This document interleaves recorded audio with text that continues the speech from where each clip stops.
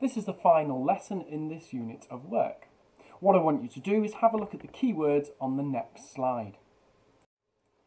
Write down 5 questions about these different devices and pass them to a friend, and we'll answer each other's questions.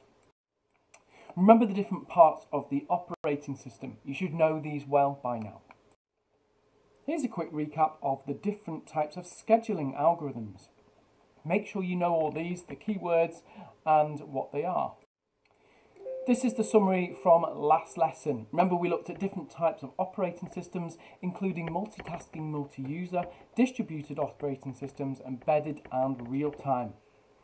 Have a quick read through these and make any notes on anything you think you might have missed. We also looked at what was a BIOS and what was a device driver.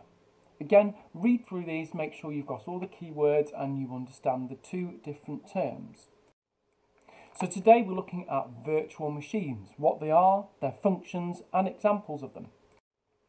So a virtual machine is basically a program that emulates the function of another computer or another machine, but on its own hardware.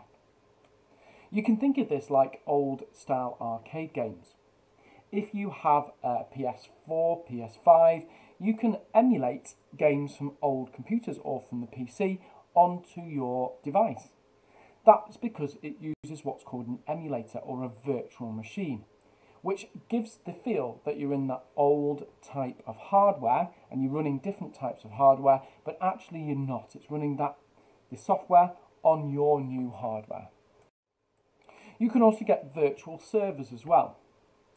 So a virtual server makes you think that you're working on that company or the school's networks.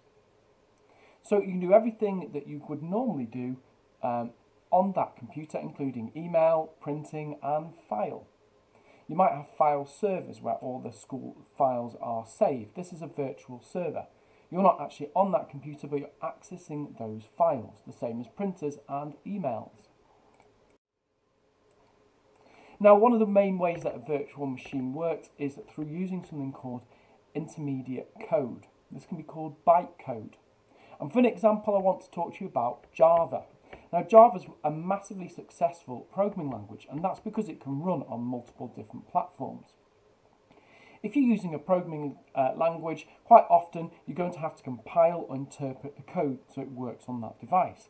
That might mean turning it into an executable file, or it might mean having a small program so that it compiles it when it arrives at your computer. However, Java actually has a bit of a workaround with this. It converts its language into what we call bytecode, which is like an intermediary code, an intermediate code. This can then be translated by what's called a Java virtual machine, which is found on the device. It converts it into machine code that the computer can understand directly, and this is why Java is so popular. Another example of using a virtual machine would be to create and test a system. If we're running a system, we want to be careful that it's not going to damage our hardware or damage our current system.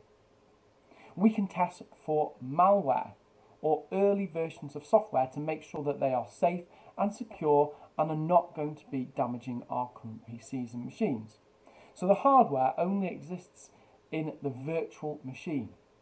It's like a self-contained program, self-contained software program running on your computer from a different host. Here's our summary.